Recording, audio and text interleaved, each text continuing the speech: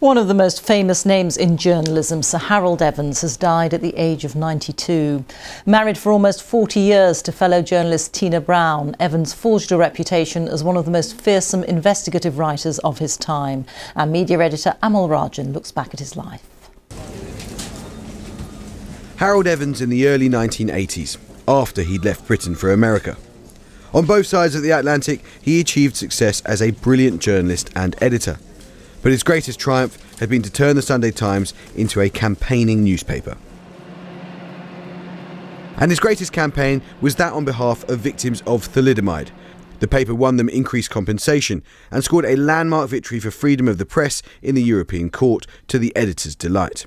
Tremendous. It's the most important judgment for not only for the freedom of the press, but for the citizens' right to know in England. The most distinguished group of judges have told the British government, reform the laws. They've got to do it now. After 13 years, he was banged out by the Sunday Times printers, a measure of the esteem in which his staff held him. Rupert Murdoch had bought the paper and asked Evans to edit the Times. It didn't work out. A year later, he'd resigned, claiming the proprietor wouldn't give him the editorial independence he'd been promised. He found America more congenial, later becoming a US citizen. The Americans are enormously welcoming and open.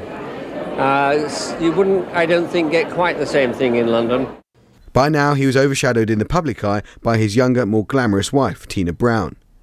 She was the fashionable and sometimes controversial editor, first of Vanity Fair and later of The New Yorker. They were a power couple. From the Clinton White House down, they were at all the best parties. Eventually, Harold Evans was knighted, a fine journalist and editor who'd combined technical brilliance with a crusader's belief in the duty of the press to make the world a better place. Well, we can talk now to Geoff Adams-Spink, who is chair of the Thalidomide Society. Good afternoon to you, Geoff. Just listening to that and watching that as an extraordinary life that he had, what sort of figure was he for you? He was a champion. He was a giant. I don't think our families will ever be able to repay the debt of gratitude we've got to him. I mean, he saw at a time when all the odds were stacked against us, whether it was legal or, industrial, political, nobody wanted to help the thalidomide families. But Harry Evans, alongside a couple of really proactive MPs, Alf Morris and Sir Jack Ashley, later Lord Ashley, they could actually see this injustice waiting to happen, and they were not going to sit on the sidelines and watch it happening.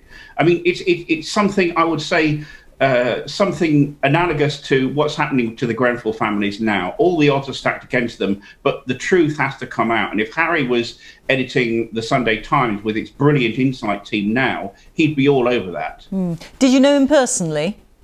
Yes, I did. We met in London often. He was incredibly helpful to us when we were doing various campaigns, when we were campaigning for support from the British government, when we were campaigning against the German maker of thalidomide, Grunenthal. He wrote an excoriating piece when the Grunenthal CEO, Harold Stock, made an apology. And he said in his article, a lie wrapped in an apology is still a lie. And he called the guy out for making a weasel apology to us. And I think for me, he's an example of how to grow old disgracefully, because he never stopped writing, he never stopped campaigning, he never stopped editing, he never stopped encouraging and talking to people.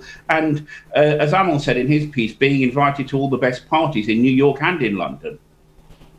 But he was also somebody who could never confront, who had to confront injustice. He had to out injustice.